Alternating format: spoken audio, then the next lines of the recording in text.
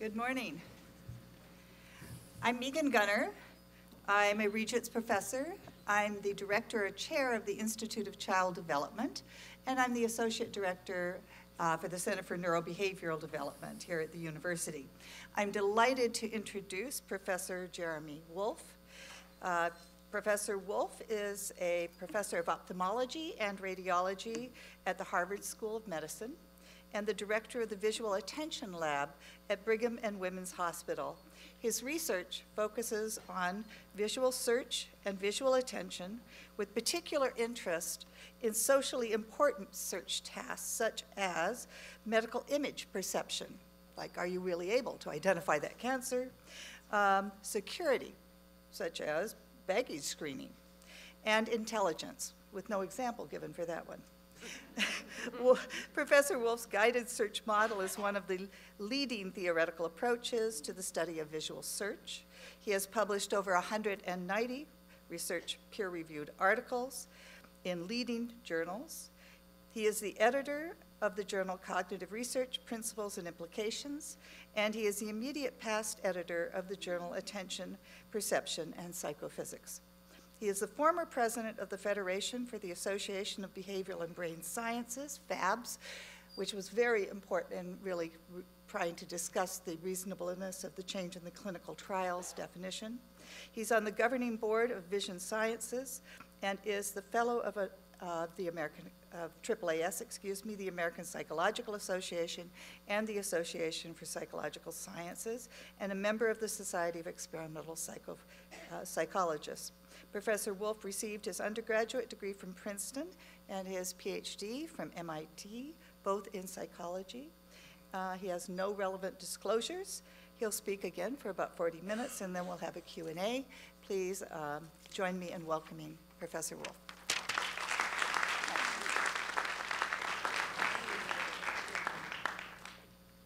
So thank you very much.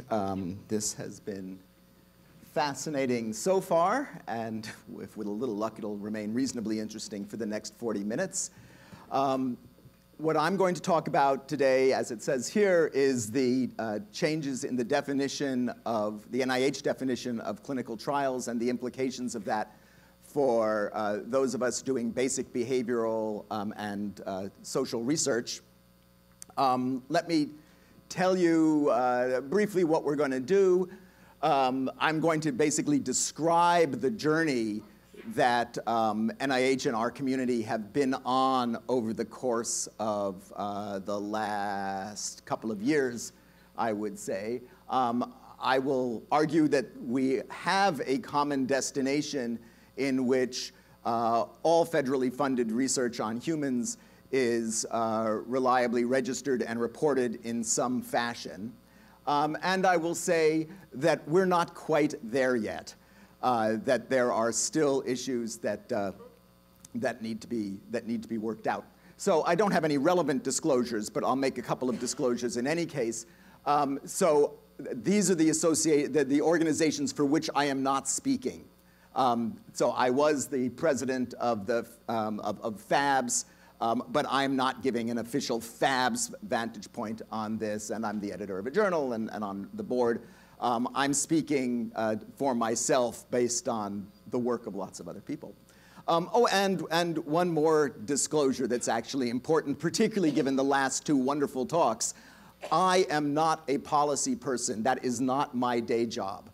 I am a basic cognitive visual attention researcher who happens to have been in a couple of institutional positions that caused the clinical trial issue to be highly relevant to me in my work as for instance, the president of FABBS.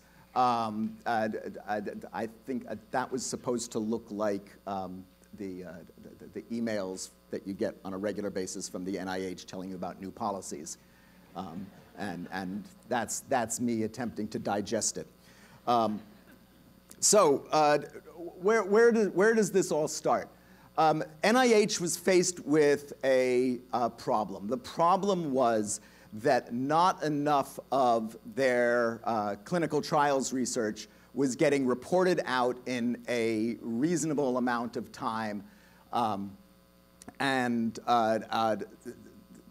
That was failing the responsibilities of the scientific community to tell the world what they were doing with the money that NIH was giving them. So fewer than half the trials funded by NIH are published in a peer-reviewed biomedical journal within 30 months of the completion of the trial, and that was deemed to be unacceptable. Okay, so what's a clinical trial? A big piece of what I'm going to tell you about has to do with the distinction between regulations and sort of what the person on the street or the random researcher thinks of as a clinical trial. So colloquially, we kind of understand this. You know, you do some research on a mouse, maybe several mice, and you find a promising molecule, and then you're going to try this out on some humans. And once you try it out on some humans, that's clinical trial, and you progress through the whole clinical trial process up to the FDA. What NIH's definition of a clinical trial says is that it's a research study in which one or more human subjects are prospectively assigned to one or more interventions to evaluate the effects of those interventions on health-related biomedical or behavioral outcomes. So the change in, or the policy on clinical trials started being formulated in like 2014, 2012. I should say that one of the little surprises when I got invited to give this talk was the discovery that Carrie Wolanitz was going to be here, and she knows a great deal more about this particular policy than I do. I'm the user, she's the author. So we can get into that in the question period later, but I will try not to be too factually inaccurate. So it's been several years, but the behavioral science community really didn't pay that much attention because we didn't think we were doing anything that would be described as a clinical trial in the sort of colloquial sense of the term, and the statements that came out about the revision of the policy included lines like, "This is not intended to expand the category of clinical trials." So that was fine, and I would be interested actually in Carrie's take later on whether this is an accurate assessment of what goes on next. NIH has a very strong interest in making sure that all clinical trials get swept into this new registrating and reporting process, so that all of that stuff gets into, at least into the clinical trials database, and you can access it in some variety. There we go. The problem was that there are edge cases that are sort of wandering off the reservation that aren't getting captured. And I think they were concerned about this. We weren't part of that discussion particularly because we're off here operating in the world of blissful ignorance about all of this. And the critical moment for us, and really the entire reason that that I ended up as a point person for this, is that I happened to be sitting on the National Academy's board on behavioral, cognitive, and sensory sciences when Bill Riley from OBSSR at NIH came to us and said, "You guys really need to pay attention to this because you don't know it, but your research is going to be defined as a clinical trial. And if your research is defined as a clinical trial, the community is going to need to respond. You're going to be needing to fill out new forms that you don't know about." I'm sitting at that committee meeting. And what he's telling us is that it's going to get defined more broadly than we were thinking. And really the critical issue comes to the how you talk about the word intervention, one of the critical issues. If you apply for an NIH grant at this point, and you're using humans, you're going to end up with the 4 questions that critically define whether you are doing a clinical trial. Does it involve human participants? Sure. Are they prospectively assigned to an intervention in many cases of basic behavioral research? Probably. Is the study designed to evaluate the effect of an intervention on the participants? Well, at some level, of course, right? You're doing an experiment because you're doing something to them, and you want to see what happens. And if you take intervention in that sense, then the answer to that is yes. And the final question is whether or not the effect that you're measuring is health-related, biomedical, or behavioral outcome. You're applying to the NIH. Do you want to check the box? Do you want to uncheck the box that says that you're doing something that's related to health? So the answer to that is probably yes. And at that point, it's pretty clear that large swaths of basic behavioral research are going to be counted as clinical trials. So I'm sitting there at this committee meeting with Nancy Kanwisher, my colleague from MIT, and we're getting agitated about this because this is starting to sound like blissful ignorance might not have actually been the right approach. And of course, we're sitting on the internet, and across that we're sending emails back and forth to each other across the same room, 22,000 miles into space and back. By the end of that meeting, at Nancy's suggestion, we'd fired up a petition, one of these online petitions. I can't quite remember exactly what it said, but it sort of said, we're not sure we're doing clinical trials. And we thought we're going to get a few dozen signatures. We got 3,000 signatures. We thought that was totally cool. Other people told us, online petitions that for saving puppies and stuff like that. You get 100,000 overnight. But we were still pretty impressed with our 3,000 signatures on this petition. Why were we concerned? Once the community heard about this, a whole string of problems presented themselves to us if we were going to be understood as clinical trials, particularly if it was in the sort of colloquial sense that we normally think about it. The FOAs for postdoc proposals said clinical trials not allowed. Oh my God, does that mean we can never have postdocs again? Clinical trials had to go to study sections that were competent to judge clinical trials. That's not where our studies typically go. Oh my God, am I ever going to get a reasonable grant review again? Pilot data. We do experiments that would check off all 4 of those boxes on like 3 subjects to see if it's going to work, is something like that. Am I going to need to register and report that?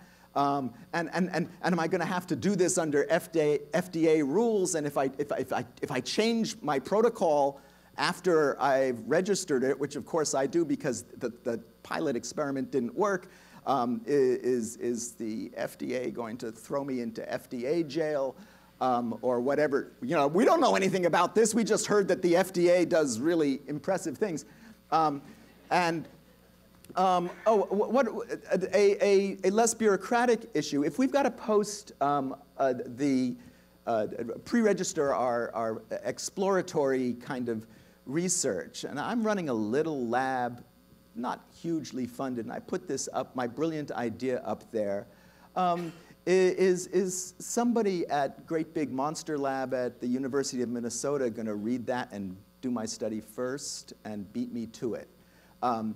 So the long string of concerns, we fired up more of concerns by publishing sort of op-ed-ish pieces here, one in Nature human behavior. And we got into a dialogue with NIH about this. Initially, that dialogue was not actually desperately rewarding. It sort of had this characteristic of us saying, we don't do clinical trials, end of sentence. And the reaction we were getting back was sort of a restatement of the original problem that we had an obligation to human subjects and an obligation to report, which we totally agree with, right? We didn't disagree about that, but we were talking like this back and forth. At this point, there are really, the sort of behavioral science community really pursued a sort of a two-track approach to what we now saw as a significant problem. The piece that I've been most involved with, you could describe as fixing as much as we can fix. I gave you that long bulleted list of some of the problems, et cetera, down the bottom. There's more. And I spent a fair amount of time talking to Mike Lauer at NIH, sort of working through that bullet list. And I'm very grateful to Lauer for the time he gave us on this, even though I don't think he necessarily always agreed with the problems that we saw. But in the end, that led to what boiled down to a sort of a question and answer thing that we published, that I'm the author because he wasn't allowed to be an author. He should have been. But that really addressed some of the very specific issues. And one way of thinking about why this was a problem, and was very much part of my conversation with Lauer, is we typically do relatively small study. You think of a clinical trial, you think of, I'm going to enroll a bazillion patients, I'm going to study them for years. We think of an experiment on Monday, we run it, 12, 15 subjects during the course of a week, and that's it.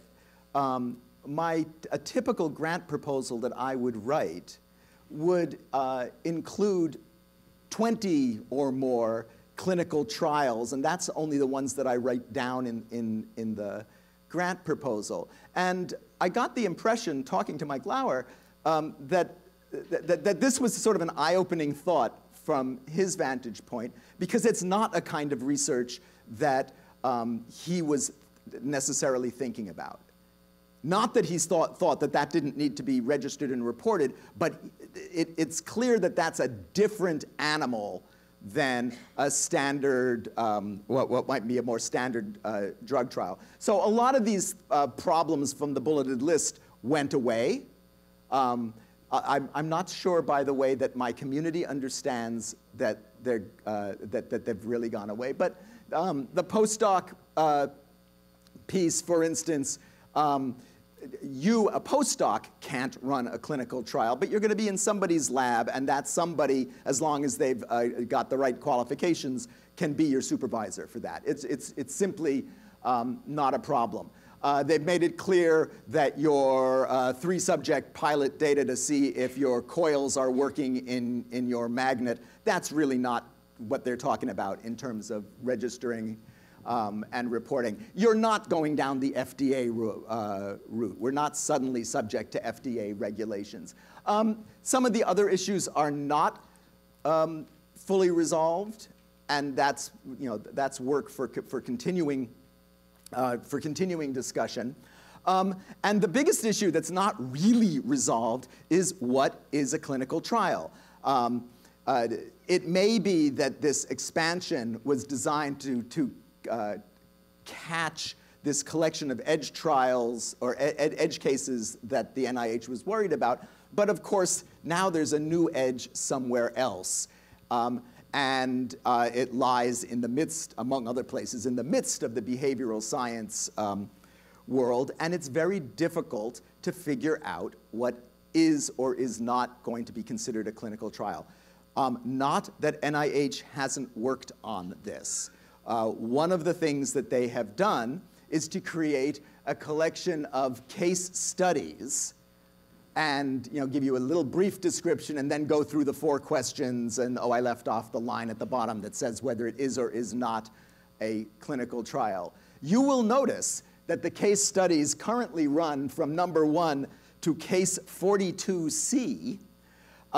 It continuously gets expanded and revised, and it's a Talmudic exercise to actually try to figure out if you're on the border, whether, which case would actually exactly apply to yours.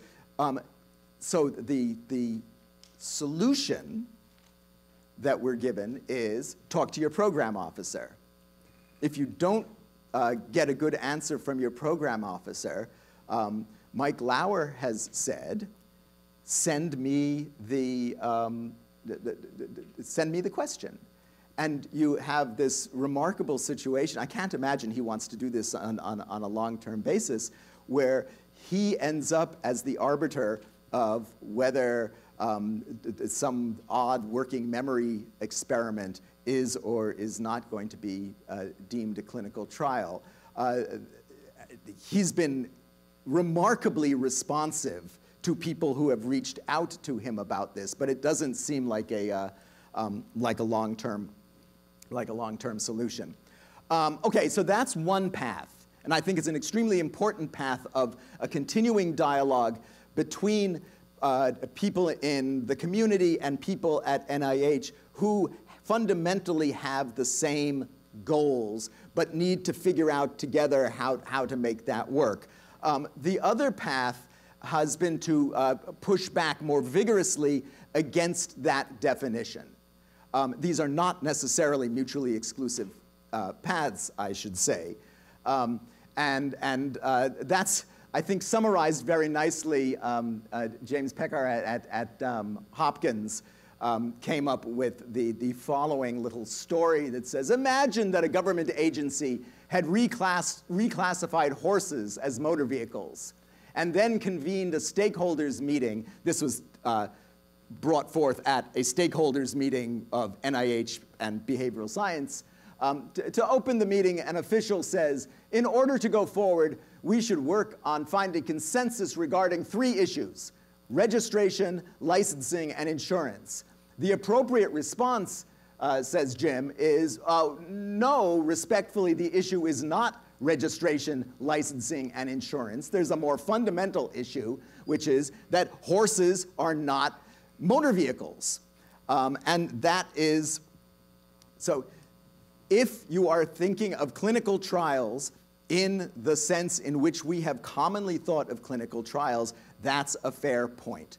The sort of do-it-in-a-week study of 12 undergraduates pulled with informed consent from intro psych or something like that is not of the same kind as let's see if this drug works, or let's do different plastic surgery on 2 sides of your face, which is, that does seem to require informed consent. And so the FABBS and the other sort of lobbying organization or advocacy organizations in behavioral science in DC took this approach to Capitol Hill, and that resulted in language in one of the omnibus funding bills that that then led to the state that we are in at this point, which is that NIH is delaying the enforcement and registration of the registration and reporting policy for prospective basic science studies involving human participants through September of this year. So we're in a sort of a hold at the moment. The policy is in place, but in abeyance. Another piece of the language from the Hill was to ask for more consultation. And another one of the new evolving pieces in this story is BESH, Basic Experimental Studies with Humans. This is becoming a new category. Well, here there are really now three categories. There are clinical trials, there are these basic human study things, and there's other stuff. The BESH things also are subject to the clinical trials regulation, but they are, at the very least, an acknowledgement that there are a couple of different kinds of things happening here in this space. So where are we at this point? Well, here's where I am. Today is March 6th. My latest renewal of an R01 went in March 5th, yesterday. And the new piece in the forms is this tab for human subjects and clinical trials. And I very deliberately decided not to try to get myself, on the non-clinical trial side of the case study definition thing. I decided I'm going to be a clinical trial for this purpose. By the way, to pick up on the previous talk, I am now, for the first time, a clinical trial. I am also, I believe, exempt from regulation, except that Dr. O'Rourke, who is my boss in that regard, and I'm one of her 9,000 clients. I'm not sure if I'm one of the 5 she was worried about. But in any case, I am now both exempt and a clinical trial, which is at the very least a little head-spinning.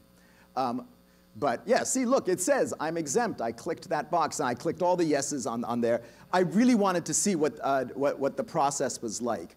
And I was doing this in email contact with Dr. Lauer at NIH. I don't think I have the full, oh no, it doesn't quite give it. So it's, oh yeah, there we go. So you have to do things like give us a summary and give a narrative description of your study. Look at the characters remaining possibility. You get like 32,000 characters for this. I'm doing 20 clinical trials. Can you imagine how long my grant proposal could be in principle under these? If I didn't know what, if I wasn't talking to Lauer and didn't know what I was doing, he basically said, oh, just give us something short that tells us what's going on. And the other rule is take the proposals, take the experiments that are structurally similar and bundle them together.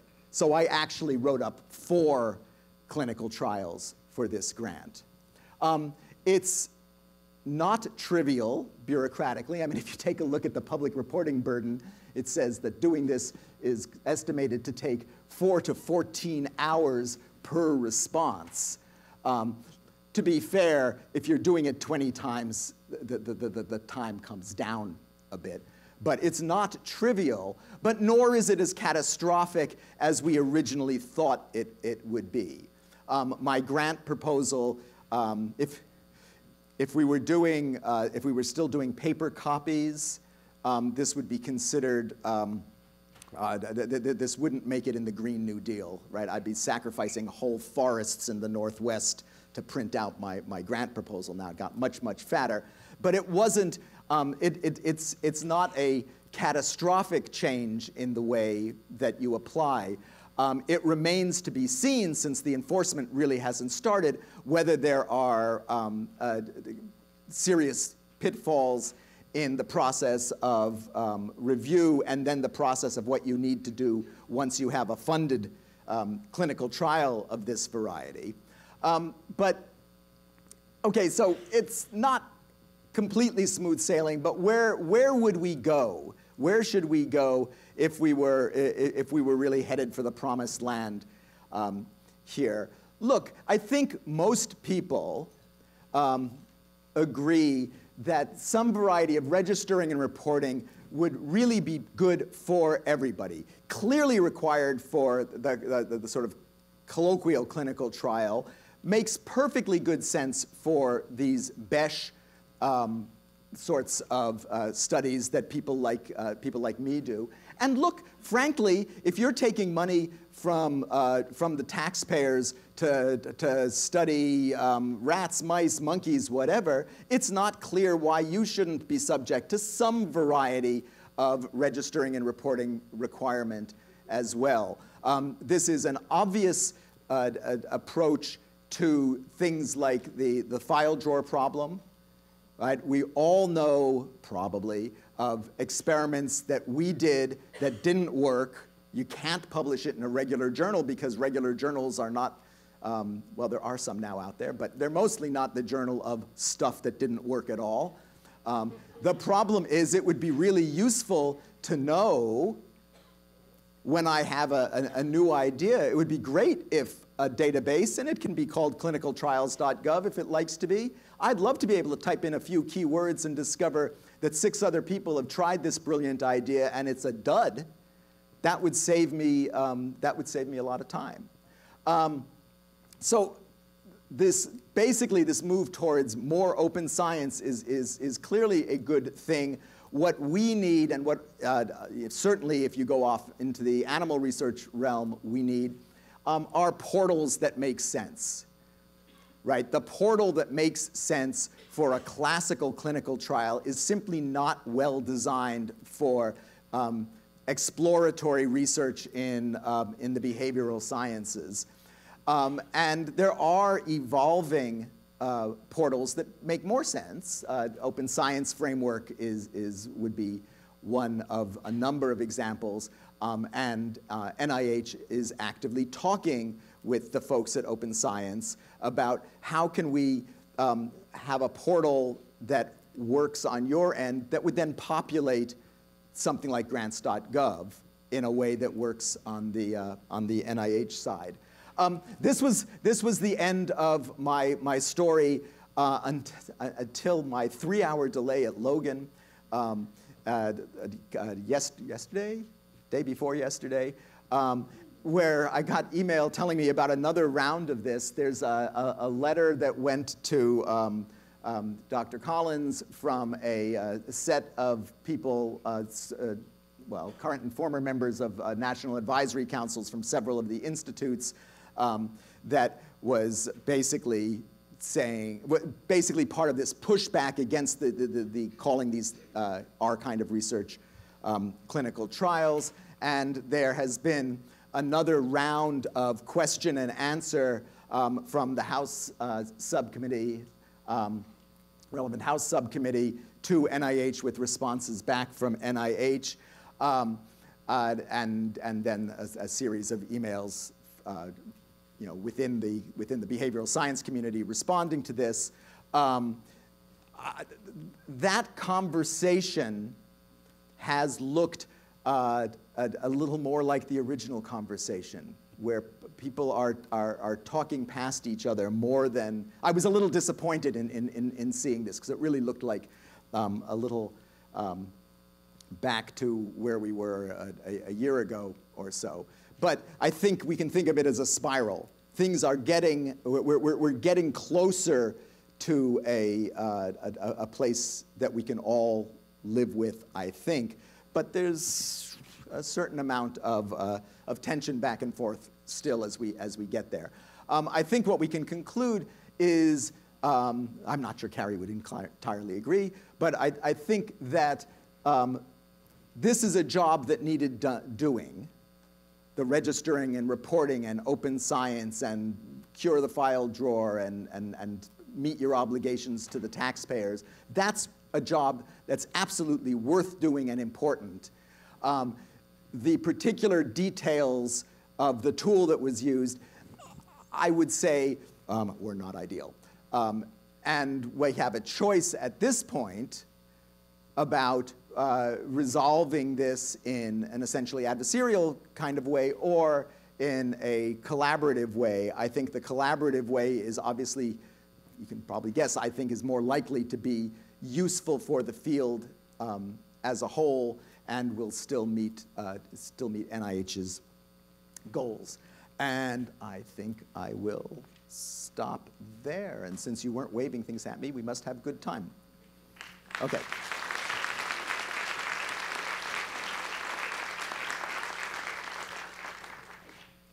All right.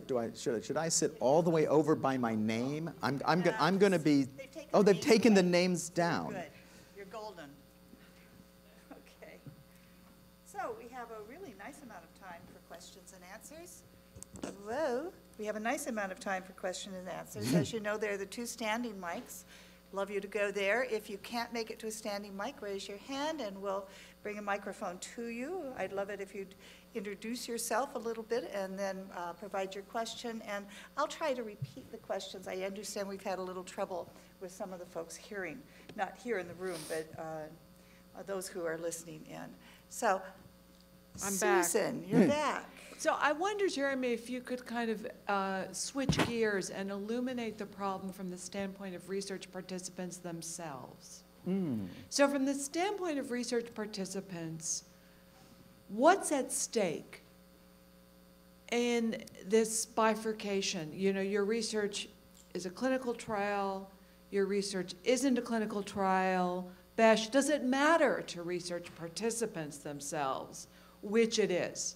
So, I should say that one of my important disclosures should have been that I am not related to Susan Wolfe. Oh, yes, there is, that's true. Who does not spell the name correctly. I was going to say who does not spell the name correctly. But.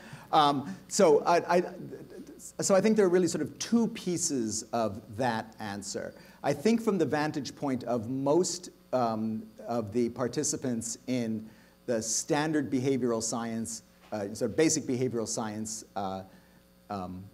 study, it doesn't matter and probably wouldn't come up, right? If there's a consent form, unless Dr. O'Rourke tells me otherwise, it's unlikely to say, we are enrolling you in a clinical trial versus we are enrolling you in a basic human experimental study or something like that. It's going to say, you know, do you consent to being bored out of your mind in exchange for minimal extra credit in your intro psych class? Or that's the way we usually phrase these things.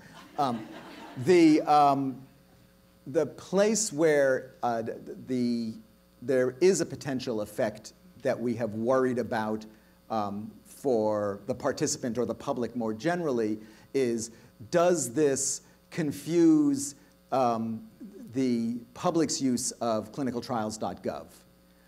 This can probably be taken care of by putting the right filters into the database, but you can imagine the problem.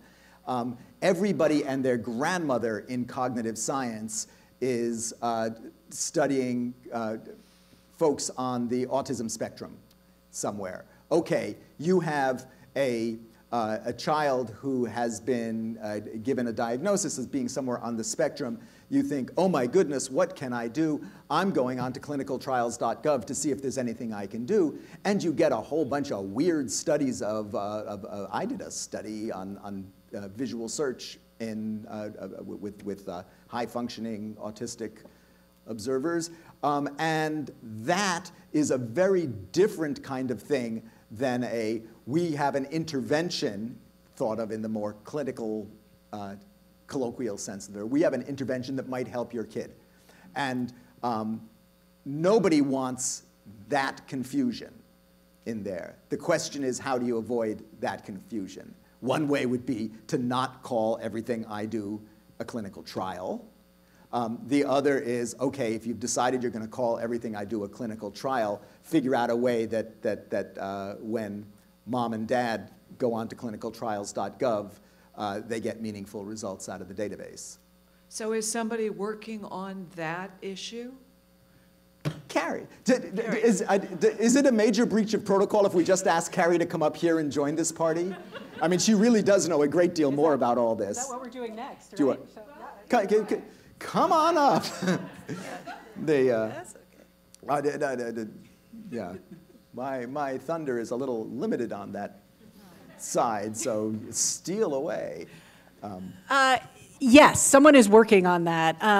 Clinicaltrials.gov, one of the important things to understand, and in some ways this helps you understand the semantic issue related to clinical trials. If I could go back in time, I would, the one thing I would really change is the term clinical trial, right? Because a lot of this, I think, is this reaction to what we're calling a clinical trial, when we're talking at the end of the day about taxpayer studies involving human beings. That doesn't roll as trippingly off the tongue. Is that a good acronym? Yeah. But a lot of this is because all roads lead to this database called clinicaltrials.gov. NIH runs that database. We didn't come up with the name. It's in law. This is, again, where law isn't always the best instrument. And so I think it should be noted that, in fact, behavioral and basic science studies have been registered in clinicaltrials.gov for a long time. Before there was sort of a requirement or expectation to do so. Behavioral and basic scientists on their own registered things in clinicaltrials.gov. And so there are filters built into the system that allow you to do that. I'm not going to pretend to say that they're perfect. I think we have been under sort of a continuous state of steady improvement for clinicaltrials.gov for a long time now, and I think that's going to continue to evolve, recognizing the fact that it is a database with many audiences, right? So it's a database for researchers like Jeremy who want to know if other people are already doing that study.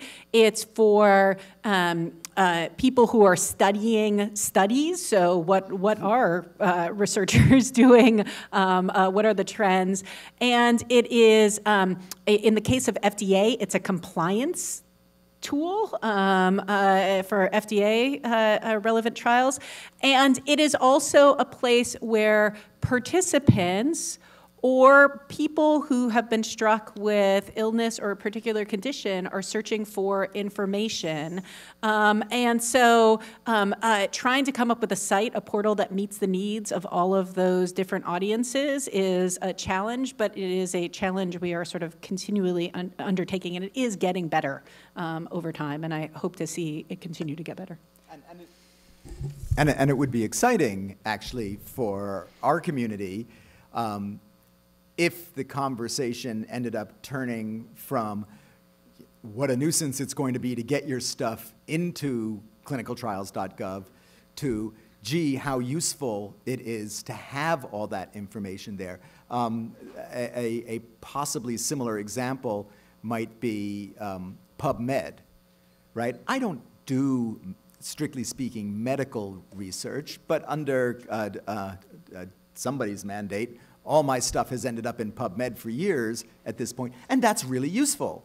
It's a useful database. You know, you Google a topic these days, and the top hit is likely to be some papers from the PubMed site, and so there are possible benefits for us as well as the pitfalls. I'm going to take my opportunity and ask a question. And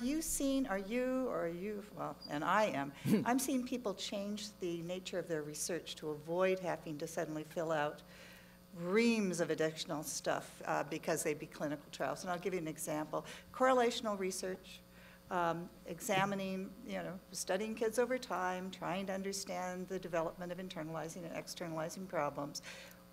Researcher wants to do include the Trier social stress test. Finds out from NIH that would turn it into a clinical trial because you're doing something to change a physiological parameter, ergo, it's a clinical trial. This is a person who registers their studies. But he just did not want to have to deal with all the additional stuff, so there goes what would be a good measure to use to avoid part of the problem is, right, the clinical trial, the study, whatever those are called, study reports, ask all sorts of questions that makes no sense if you're not trying to cure something. right? What's the purpose of your study? To study normal development. So I'm seeing people change the research to avoid that because, not because they don't want to register or report, but because the reporting process right now and the forms you have to fill out is just doesn't fit the kind of research we do. So you've filled out the form. Yeah, are you hearing some of this? I haven't thought about that, but I'd be curious about your... So I found for my own, well, let me say that I do not know stories at this point of people who've changed their research itself in my circle. Or changed the measures they were taking. No. I don't have an analogous story. In the stories that I have been hearing are stories about, in effect, changing the description of your research in such a way as to get your program officer to send you an email that says you're not a clinical trial. And my favorite version of this is a colleague of mine who had a study, had a grant ready to roll, sent that note to his program officer. The program officer gave him the wrong answer that, from his vantage point. You are a clinical trial, so, oh God, gonna fill out all these things. At the same time, he sent a note up to Dr. Lauer. So he spends a week filling out all the forms, and then Lauer sends him a note back saying, it's not a clinical trial. But the cases that I know about are on the border, not you edit your science to fit the model, but you just don't quite know where it lies. I should say that in my own experience in the last few weeks doing this, it was burdensome, but not crushingly so, compared to the stories. You know, compared to our original fears about it, it's not that bad. It's on a par with all the other exciting things you do, like keeping Dr. O'Rourke happy. Yeah. You know, I think I want to take a little step backward because we've been very focused on registration and reporting. But truthfully, the entire effort around clinical trials stewardship reform at NIH was about more than that. It was really, we took a look for a variety of reasons, and for the interest of time, I won't go into those, into all of the studies that we were funding involving human beings, so again, taxpayer dollars and human beings, and discovered a lot of problems, not just, I mean, certainly within the traditional sort of definition of clinical trial space, but we found we were funding a lot of studies that were not very rigorous, frankly, that didn't meet the definition of rigor.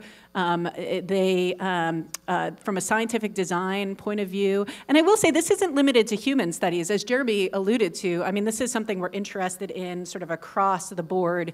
Humans tended to take first priority because people care a lot about humans. We have a higher ethical responsibility to humans than we might to other, although in my world we have ethical responsibilities to, say, the animals we use in studies as well. And there were other issues in kind of the human study space that made us tackle this first. But a lot of the issues on the FOA, the funding opportunity announcements, the additional information we're asking you for, the additional things that you put in your form, they're there for a reason because we want to make sure that you are, in fact, thinking ahead of time about your study design and that you are designing rigorous studies and that we have the ability, the information we need to assess that before giving you taxpayer dollars to do your study. In an ideal world, if everybody was Jeremy, who is quite thoughtful and thinks about, you know, and his studies, you know, we wouldn't put in place policies to sort of force human behavior, but, you know, a lot of our time actually is spent dealing with kind of what you heard from Pearl is the investigators who aren't left to their own devices, sort of doing the right thing in terms of the science, in terms of ethics, whatever it is. And yeah, that's a lowest common denominator approach in some ways. But it is also this expectation that, scientific freedom is not the same thing as freedom. And so, if you are taking money from the taxpayers, there's a certain obligation that goes with that. And yeah, a certain burden that goes with that. How many folks are coming from sort of the ethics space in the point of view in here? How do you feel about the idea that people are tying themselves in knots to get around rules?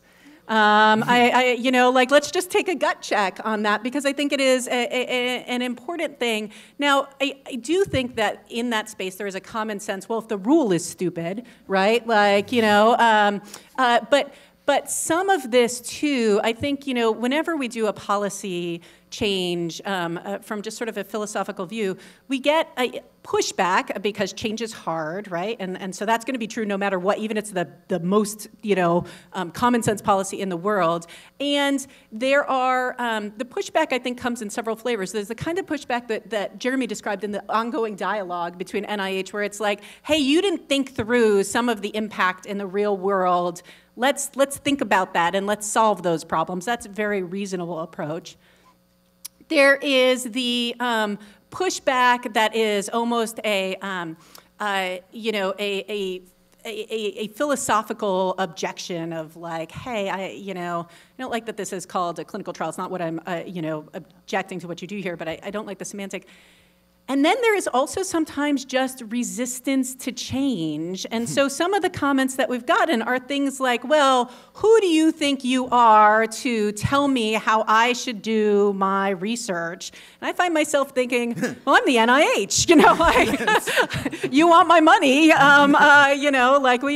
we do have these certain, and it's important to tease those out because sometimes they're lumped together in one big package of we hate this, do something. And so, my job is kind of teasing out what are the reasonable comments from the I've just been doing it this way for a long time, and now you're telling me I have to do something different, and I don't like that.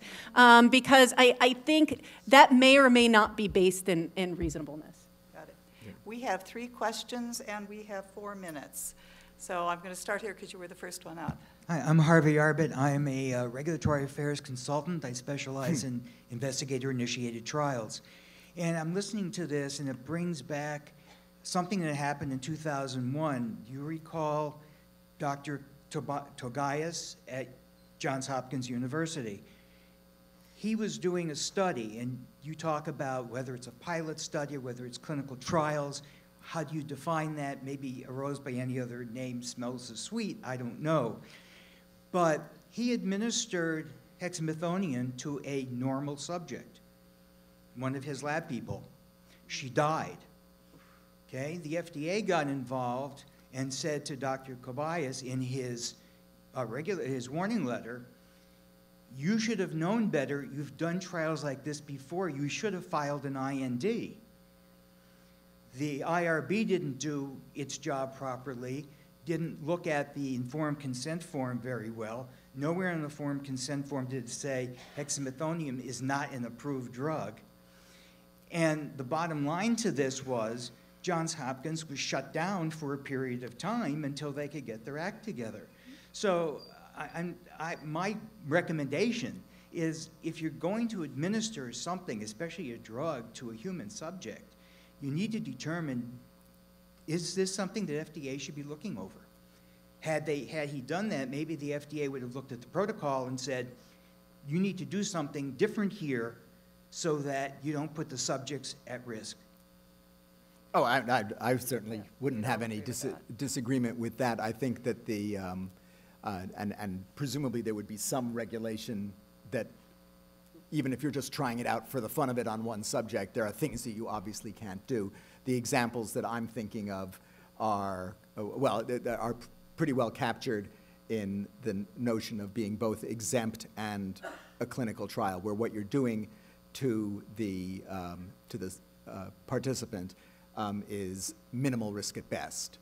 but it seems self-evident that if you're doing things that have a significant risk, that calling it a pilot study does not get you off the hook. Young woman over here. Hi, fascinating conference thus far. I appreciate everyone's talks. When it comes to behavioral studies, what it sounds like to me is changing everything to a clinical trial is taking away that preclinical trial space where you can do the basic science. That's what I'm hearing in this argument, is that you're losing that space to be able to do maybe some of your more basic stuff on when it comes to humans, but maybe I'm uninformed and uneducated. I'm just a PhD student here in biomedical engineering, so I have minimal info on all this stuff. Yeah, it's not taking away that that space, but it is it's redefining work that you're doing in that space in a way that leads to questions like that, and has been confusing. That exploratory research. It makes sense to have some variety of, you're taking our money, this is what you need to do, but the standard mechanisms around clinical trials are not well suited to that type of research. One last question, quick. Okay, I'll be really fast. So my question is about the coordination with NSF. So I'm a computer scientist, and we ask people to put on a head-mounted display and tell us about what they're seeing. I don't think of that as a clinical trial, you know, and I mean, you talk about people being in blissful ignorance. This is completely not on our radar because we don't get funded from NIH. But so I put people in a head-mounted display, ask them about what they see, and then maybe they get cyber sick. And so then we look at what we can do to change the visual so that they don't get sick. I mean, now, like, and if that is not considered a clinical trial, and people who do research like me are not subject to any of the things that people who do research like you guys do, I think that's a problem, because you've got, you know, all of us over here in NSF land, and, you know, we just, like, yeah, so anyway, if you could talk about... Yeah, that's to Pearl's point about, you know, when regulations apply differently depending on who's funding you or whether you're funded. What you're describing, when you do get NIH money, in my read of this, would almost undoubtedly be a clinical trial. Okay, thank you guys very, very much. We now have a 15-minute break. You need to go and get your lunches, which are out there. Get them, come back, right? And settle down, because then we're moving on. Thank you. Thank our speakers, too.